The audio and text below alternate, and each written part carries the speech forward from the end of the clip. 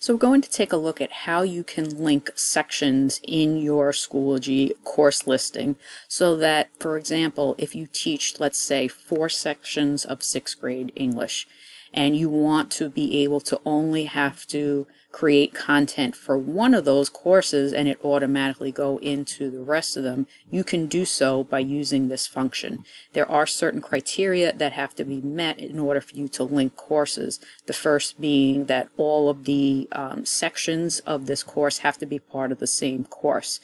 Also, you can't have any overlapping students in those courses, and they also all have to be in the same grading period, meaning if you teach a quarter-long course and the content is the same for each quarter, but the grade period is associated with a different quarter in Schoology, it's not going to allow you to link them. So let's get started. So what you're going to do is you're going to log into Schoology and you're going to click on Courses, and then you're going to go over to the right and click on My Courses. So this is going to give you a listing of all the courses that you have, and you're going to notice here for my grade 8 algebra I have two sections, meaning I have actually 2 separate courses for the same subject. Right now these courses are not linked together. So what I want to do is link them. I'm going to link section 99 to section 4 so that when I go into section 4 and add content to it, it will automatically get placed into section 99 as well. Now this doesn't mean that I can't individually assign materials to either course separately if I need to. If they're on maybe a different time frame, one class is behind the other, you can certainly do that. But for the most part, if you know you're going to be assigning the same content to all the sections in your grade 8 algebra, you can link them to make it easier to manage your course load. So the way that you're going to do this is you're going to go over here and you're going to select a course that's going to be, quote, sort of the master course that you'll be putting all the content in. So I'm going to go over here and I'm going to select Link Existing Section.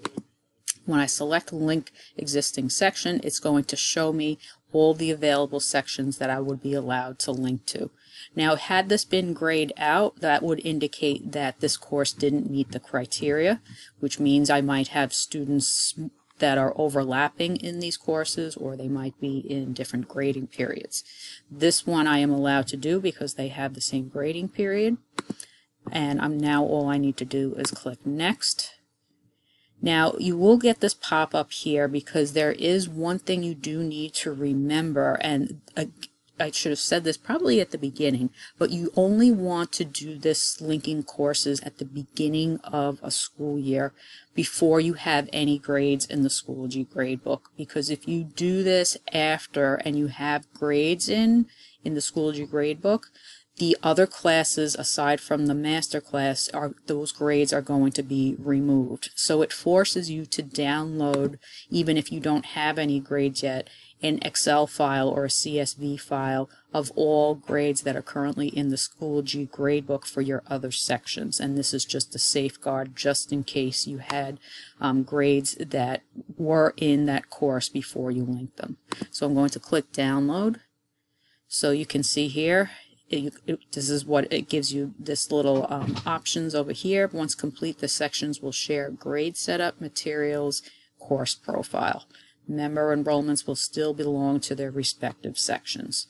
So now I can click Link Sections.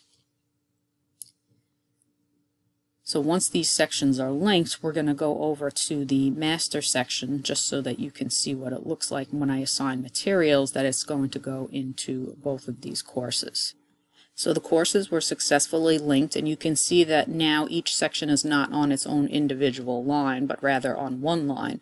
So when I click on this, remember section 4 is, quote, our master section, but right now if I were to go to add materials as an example, you can see underneath all of the current folders and items that I have in this course, you can see that they are assigned to 2 different sections.